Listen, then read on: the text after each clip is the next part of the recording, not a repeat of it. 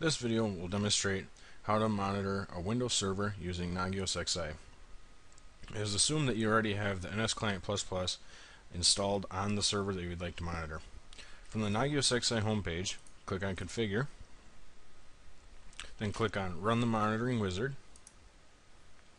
then scroll to the bottom and click on Windows Server, and click on Next. Then enter in the IP address of the server that you want to monitor. Then click on Next. And you can give it a host name if you'd like. And then this is where you would enter in the password that you assigned during the client install on the server. And then here you can select the different metrics which Nagios will monitor, as well as selecting any services or processes that you'd like to monitor. In this case, we'll monitor IIS, and we'll monitor the Explorer process. And this is where you can specify performance counters as well.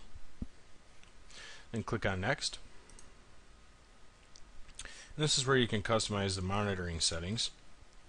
For the purposes of the demonstration, we'll accept the defaults and click on Next.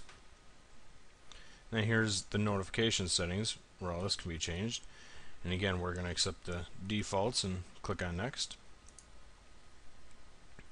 And then this is where you can select it to be a part of a different host group, service group, or select a parent host. And click on Next.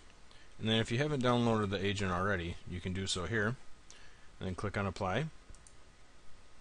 After the configuration has applied successfully, you can go back to the home page, click on Host Detail, and on the right hand side you can see the host that you just configured. You've now successfully configured Nagios to monitor a Windows server.